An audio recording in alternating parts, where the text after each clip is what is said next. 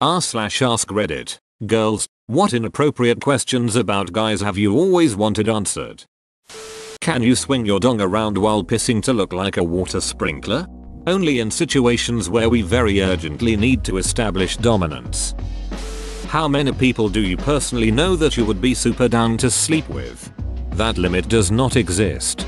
Not a guy, but an ex-boyfriend once explained it to me as, women have a short list of men they'll sleep with. Men have a short list of women they won't sleep with. This thread pretty much confirms that what he said is true for many men. How often do you masturbate to friends, co-workers, classmates? And then when you are with them, do you act as if nothing happened, or is it awkward? If it is awkward and comfortable for you, how do you hide the awkwardness, pretend nothing ever happened? If you have a summer album on Facebook, at least a few of your male friends have put it to good use. This guy knows the deal. This guy knows that guy knows the deal. Morning wood. Sex or no sex? Edit. I think this might be worthy of a pie chart that I may or may not do. But out of the two slices, I want the pie that says yes, sex. But it is mostly dependent on the P factor for the answers I've gotten, with a couple variances. TBH, I never even thought about needing to pee might be an issue in the AM. I wish I could be woken up every day to this. I would say no sex, because it is often accompanied by a full bladder. But let us pee and then it's free real estate. How would you feel if someone just assumed you were gay? Maybe because you take pride in your appearance and it was misconstrued as homosexual? Well, I wear pink. I like musicals. I pick out coordinating clothes that fit well. I like to design things. And I tend to be able to converse more easily with women than men at social gatherings. So I totally understand if someone made that assumption. You just described my entire high school experience. I grew up in a small country town where everyone went hunting and fishing and would come to school in muddy boots and coveralls. I was from up north and wore what I considered normal, well-fitted clothing. I also didn't date anyone in high school in spite of being asked out frequently because I considered the girls at my school to not be people I would want a relationship with. I was constantly asked my sexual preference because of this. I had one girl walk up to me and quite literally say, "Hey, so like, you're hot but you won't date anyone. Are you gay?" No, Brittany, I'm not gay. I'm just not horny enough to jump on anything with a pulse. When you first meet a girl, do you instantly decide if you want to sleep with her or not? And if yes, do you always ever want to sleep with that girl, or do you eventually get over it? It's not a tangible thought like that, but I think generally most guys can know the first time they meet someone whether they're interested or not. And I say interested because it's not like there's only a friend light or a duck light that blinks. Guys can have nuanced relationships with girls, just like girls can with guys. Or anyone with anyone for that matter. Late to the party, but I have a couple. How do you feel about kissing after she gives you a head? Some guys are disgusted by this idea. How long does it take you to reload before you're ready for another round of sex, oral handy? When it comes to sex and foreplay, do you prefer more of just get to the point, girl, or take all the time to feel and touch me all around approach? I don't mind it at all. I do find myself thinking about the fact for a moment. But kissing is just as important and great as any other part of sex, so go ahead, lol.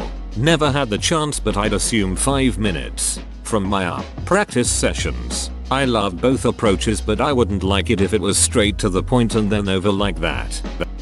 Mine has to do with whacking. How many times have you at work? How many times about coworkers you know? What's the one thing you did it to that you don't talk about? I'll answer. I think 2 or 3 times. Over the course of 4 years. Never about a coworker. I watched a chick get ducked by a huge green dragon schlong that a man had stuck through the fly of his jeans. That was interesting. Why don't you run around naked? I mean, I do at home. It tends to get a bit arresty elsewhere though. Because there are laws that prevent it. Clothes suck though, but they are nice at preventing sun exposure and being mauled by the mosquito horde. Do you moan in a feminine-like manner during sex, or is it just mostly manly like grunts? I signal in semaphore. Rapidly fanned smoke signal. How do you really feel about small tits? Just being proportional is the biggest thing, I think. I prefer skinny petite girls and smaller boobs are part of that. I'm pretty much always against implants as well, unless it's reconstructive or something. Fake tits to me are just fake. They're actively less attractive than small ones. It's more about the shape to me. If you're a small girl, I honestly think small tits are really hot. How do you feel about your penis size? I am a grower, so unless I already have at least a partial chub, I am very self-conscious about it. However, once I am fully erect, I have zero issues with it. I am very happy with the size at that point. I'm not unhappy about it. Used to be self-conscious when I was a teen because it wasn't 12 inches long, but now I know it doesn't really matter. When you send dong pics, do you generally take a new pic every time, or have a store you fish out from? Fresh pics always. Don't want that sitting in your album. Is pee stored in the balls or what? Yes, pee is stored in the left ball and cum is stored in the right one. Poop is actually stored in the bladder. I just graduated with my master's in biology, so I know. Finally an educated gentleman. Do you ever check out other guys and go, I tap that? Also, have you ever helicoptered your dong? No, but I do look at guys and think I wish I looked like that. On a scale of 1 to I feel like I'm going into labor. How bad does it really hurt to get hit in the balls? Depending on how hard you are hit, it hurts a ton. If it's a tap or poke straight on, it's fairly painful but can be shaken off quickly. If they are sandwiched in a crushing motion between your pelvis and another object, foot, fist, baseball, etc., it is another story. It overrides a lot of senses and some guys feel nauseous, me included. My sister used to use that to win fights when we were growing up. Totally unfair. Even seeing another man getting his nads crushed can nauseate some people. One guy I knew fainted in middle school. He was sitting with his legs spread on the floor when another student slid a chair with metal legs straight into his crotch. This was also around the time Jackass was popular, so I have no idea if it was on purpose or accident, but I always thought it was the former. Edit. So my most upvoted comment is about nads getting crushed and causing people to feel nauseated. Thanks. Haha. I've never been nutted extremely hard. Getting a decent whack creates a really bad gut pain. Maybe on the level of the worst food poisoning you've ever had. The sting is brief, but then there's chronic pain. Like after just diarrheaing for an hour. I really don't think it compares to going into labor. And I think hemorrhoids are a much worse pain. Maybe not the NSFW answer Op was looking for, but why do some men get upset when ladies do masculine things or tasks? I was super close to my dad growing up and asked so many questions and was taught so many things that I can pretty much handle myself. Yet I have had male friends and even boyfriends who get short with me for changing my own tires. Car stuff in general. I've gotten side-eyed because I have my own grill. Apparently liking to cook on an open flame is a male only thing. I even had one boyfriend get pissy with me because I conceal carry. Apparently it's a man's job to protect a woman. No. While I'd like to say it's not all men, there's always something that defaults them to let me do that. I'm a guy. Please just tell me why you are doing this.